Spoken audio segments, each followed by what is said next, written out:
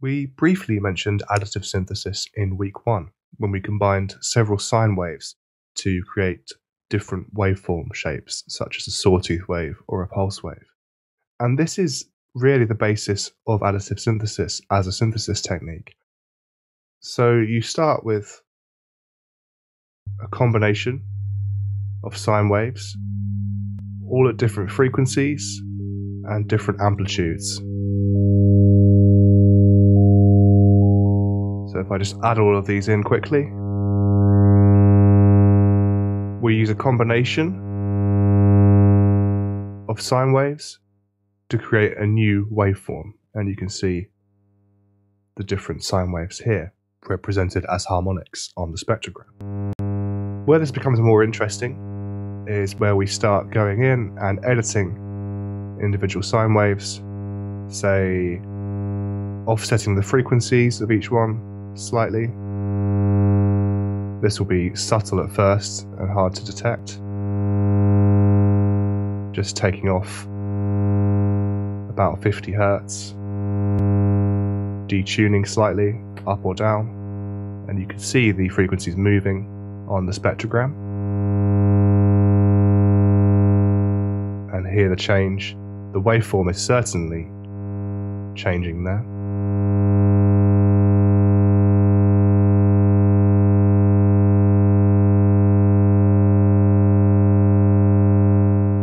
If I mute this quickly and then bring it back, we hear this combination of frequencies as a new waveform. We can change the amplitude of certain harmonics. Let's bring that one down, for example. Bring this one up. In additive synthesis, all of these harmonics are known as partials.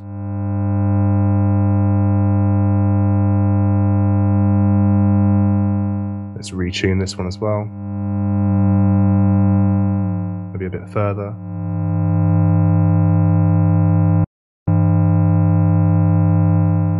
And this will give us an entirely different timbre of waveform. So this is the basis of additive synthesis, but this is quite limited currently as we can't control this with our keyboard. It's just one static sound.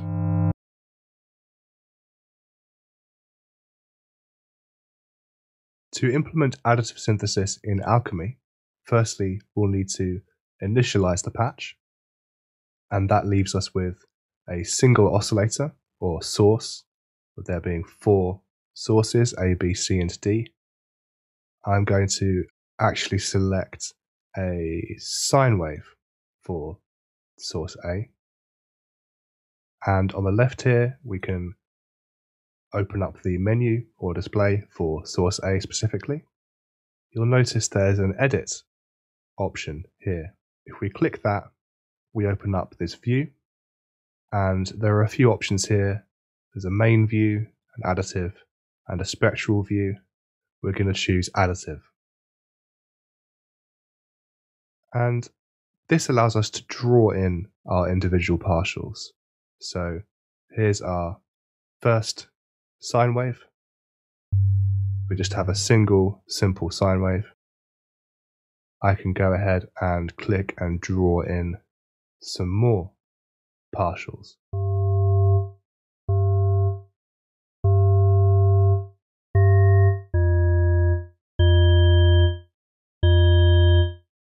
And with this mode selection here, I can choose to select just even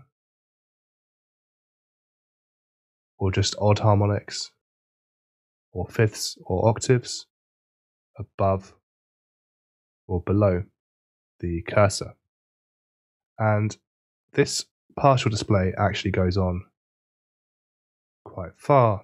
We can draw in about 600 partials, it seems. So we can create quite complex waveforms if we really want to.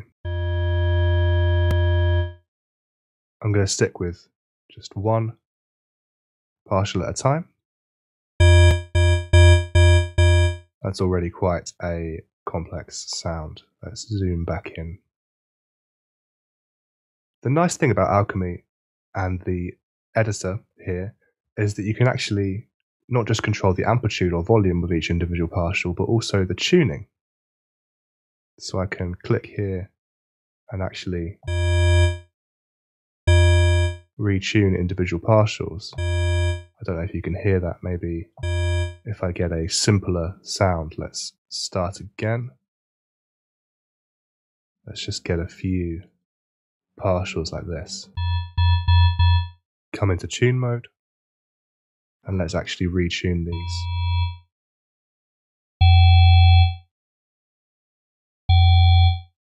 Now I've got snap pitch on at the moment, and you can see over here, it's telling me how many semitones I am tuning by. And it snaps to different semitone values. If I turn this off, we can do fine tuning as well and get some quite dissonant sounds. Can even retune the fundamental.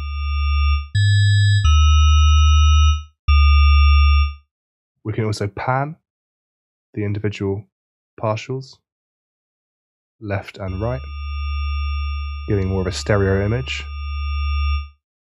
Let's draw in some more harmonics now. Make this a bit more interesting. That's very loud. I'm going to turn the volume down. This can get loud very quickly.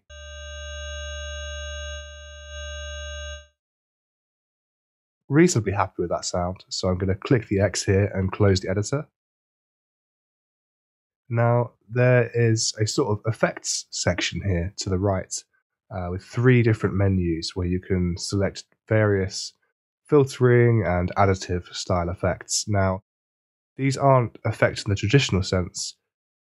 For example, the filter over on the right here is not actually a subtractive filter. So if I pull the cutoff down here, you hear those high frequencies being attenuated.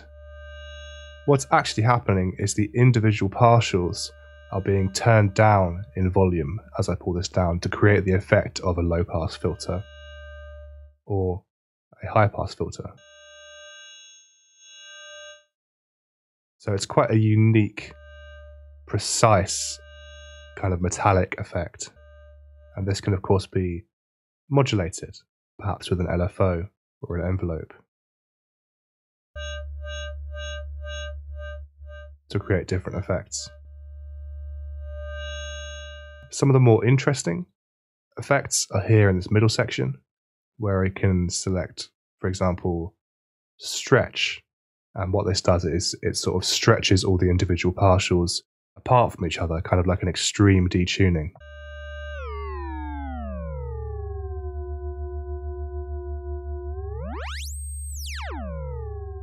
Very dramatic effect there.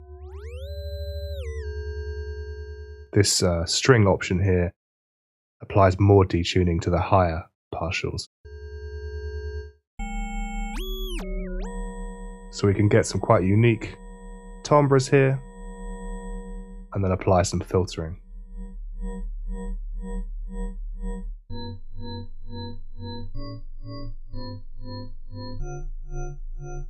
And it's not just a combination of sine waves we can use here for our additive sound. We can actually come and select complex, and then choose any other kind of waveform. For example, we could choose square waves, and this means there'll be a square wave for each of these partials.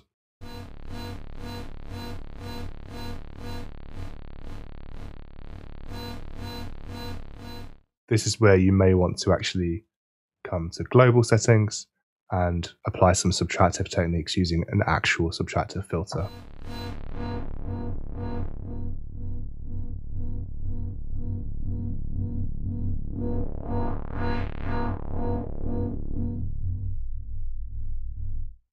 We could even select some of these wavetables as the partials.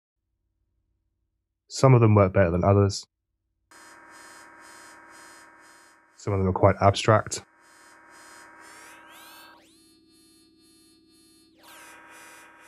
And we can control the balance of the different harmonics, either odd and even, or fifths or octaves, or the volume of our fundamental over here.